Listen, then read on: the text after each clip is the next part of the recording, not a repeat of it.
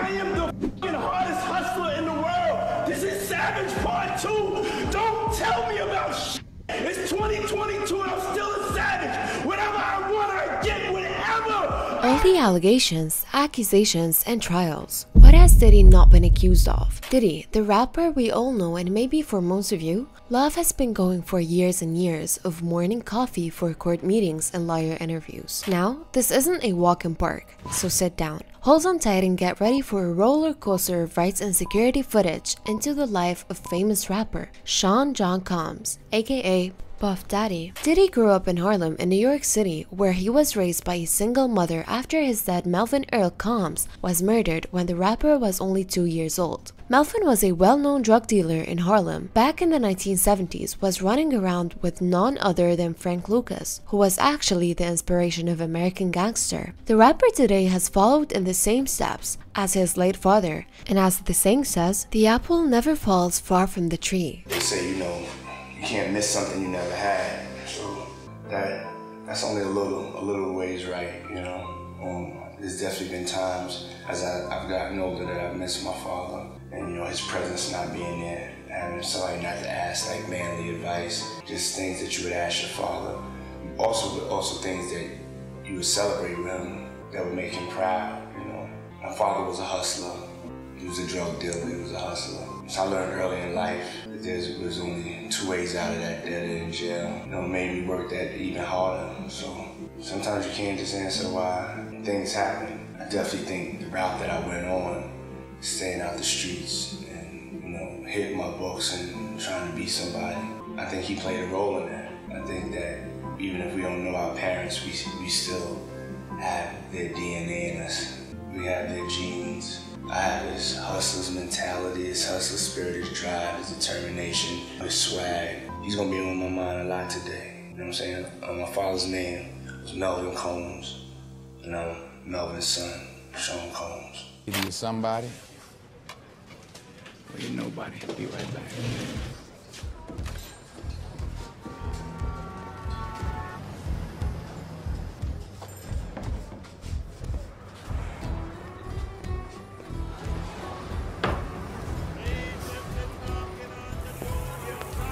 I need these fresh, because if I come back here and get you, you know what it is. Tango. Don't play that. Yes, sir. I hear you. You won't have to come back. There will be no problem. What about you, Frank? You need anything?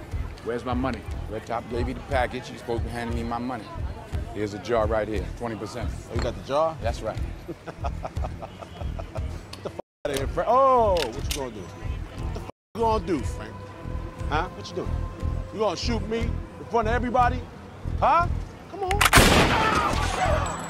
The rapper, record producer, and executive with his own record label, Bad Boy Records, first made his debut in multiple headlines in the worst way possible in November 2023. It was Cassie, his ex, that first came out with a lawsuit stating he raped and sex trafficked her, to even come out with a claim like that. It's an obvious picture that the rapper doesn't have much of a moral standing. The two have been together for a good decade. I'd say Cassie knows him better than we do since they first went public in 2012. As you can see here, the footage does not lie. He showed his true colors after he got intoxicated at the hotel they were staying at and tried to leave right after. Instead of beating women, here's an idea. Try beating substance abuse, ya prick. The two have been together for a good decade. I'd say Cassie knows him better than we do, since they first went public in 2012. To reflect on the darkest times in your life, sometimes you gotta do that.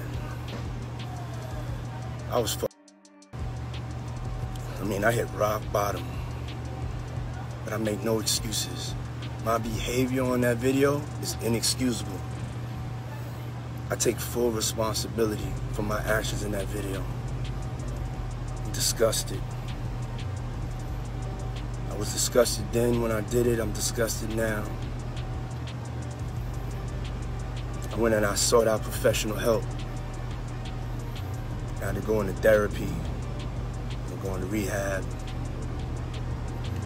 Had to ask God for his mercy and grace.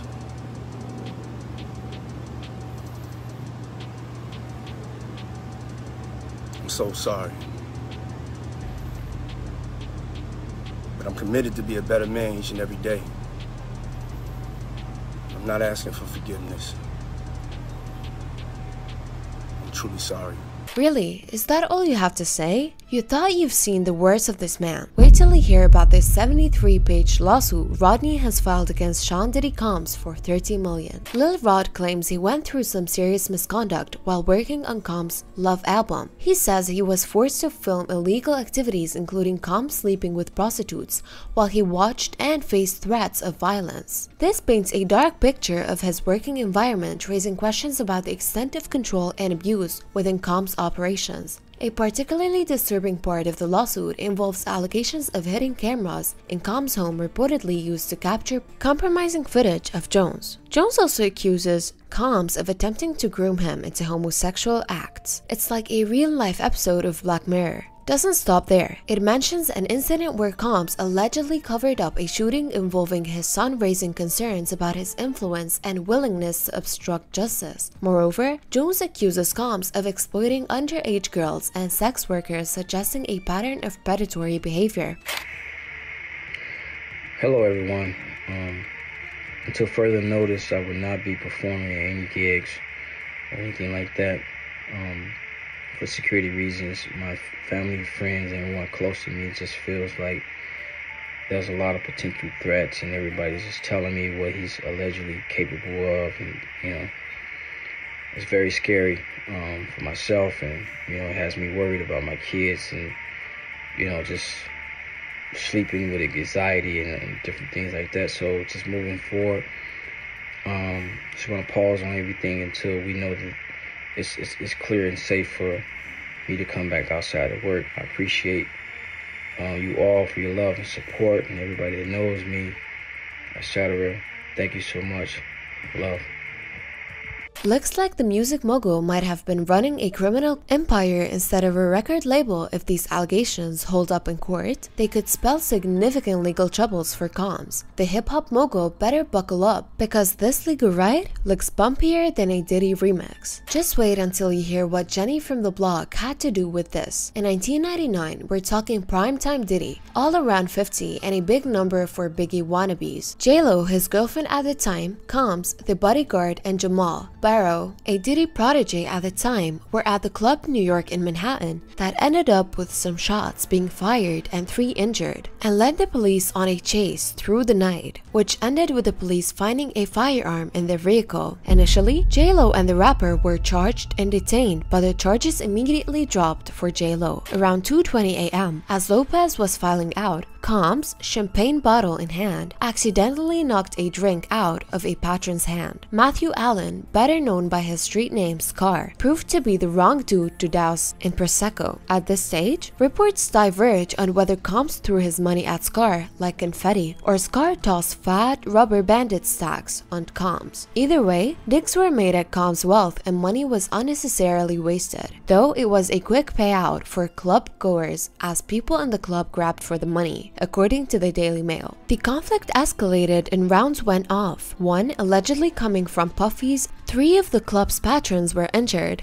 1 woman was shot in the face. Now Lopez and Combs sped away in a 1999 Lincoln Navigator, but ran a red light and were pulled over by the police. They were in possession of a stolen 9mm, which was found in the trunk. The pair was arrested. Lopez's horror show didn't end there. The next 14 hours were spent in a cell, where she took turns crying unintelligibly and sobbing uncontrollably, according to one police source. The cops weren't impressed. She's a beautiful woman, no doubt about it, but she looked kind of plain, Jane-ish. One cop felt compelled to tell the New York Daily News. Rest of the gang had to go through the same process for gun possession, yada yada yada. After the incident at the club, the New York Post newspaper had written that Jennifer Lopez was just starting out and was told by her team to leave him alone or she could forget about her career. After that incident, she broke up with him. After that, her career took off. She should definitely give him some credit. Her dating history might just be as bad as yours. Professional athletes here. It was a great party.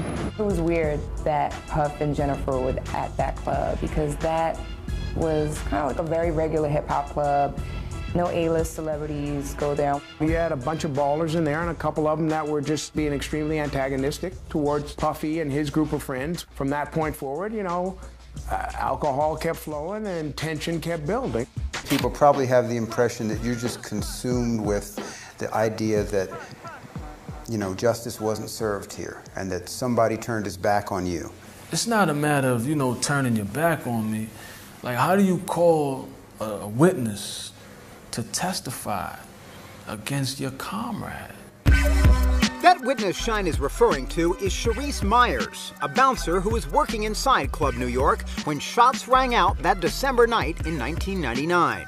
Around the holiday season, Mr. P Diddy wanted to shut down the unholy rumors. On December 6, Diddy said, "Enough is enough. For the last couple of weeks, I have sat silently and watched people try to assassinate my character, destroy my reputation and my legacy." Diddy wrote in his statement obtained from People, "Sickening allegations have been made against me by individuals looking for a quick payday. I'm not a psychologist or anything, but from what I've taken from Psych 101 is that our guy was a little too defensive." A couple months in March 2023, federal agents raided his home. I mean, after having basically every defense in the police force after him or trying to get to the real story, Diddy thought it was time for a rebrand. His master plan on how to get accusations of assault and every other sin in the Bible to change his middle name to Love, which is pretty strange to call yourself because these instances go back to the 90s. We're talking from romantic partners like Ventura and Gina Hine to relevant celebrities unlike himself, Drake, J. Cole, and Usher.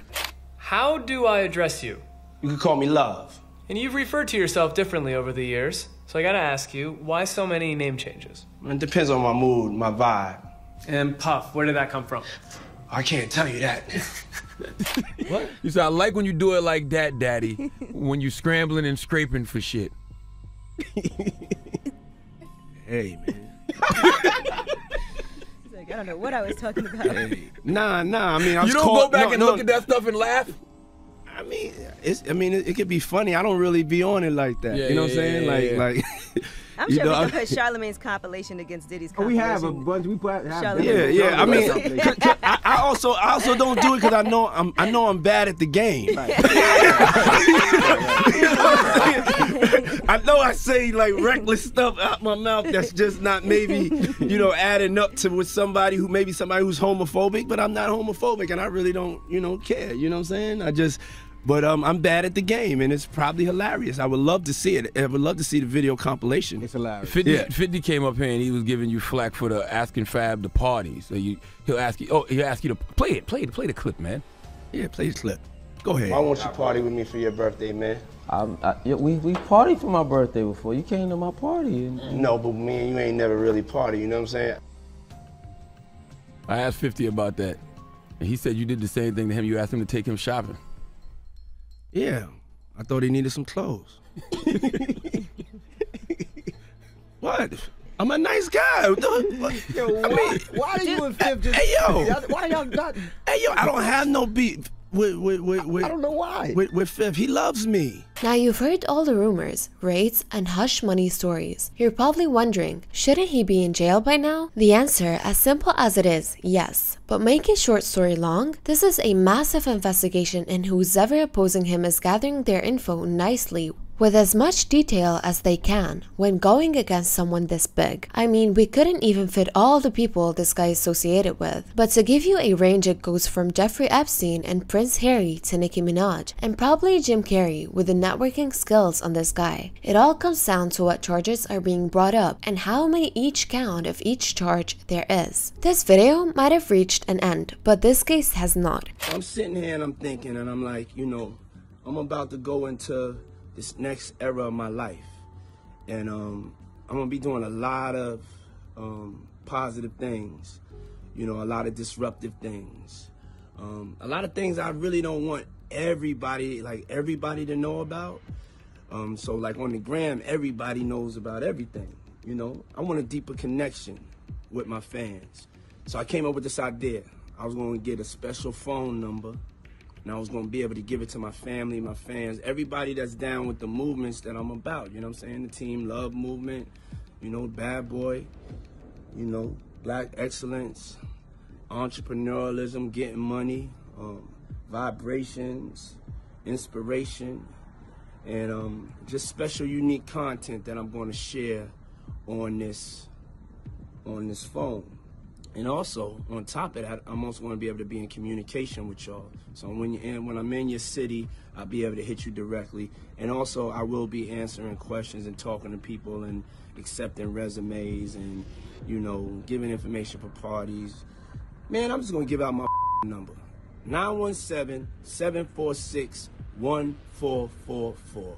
917-746-1444. So keep your notifications button on and tolerance low because we've got so much more coming. See you next time, yo yentas.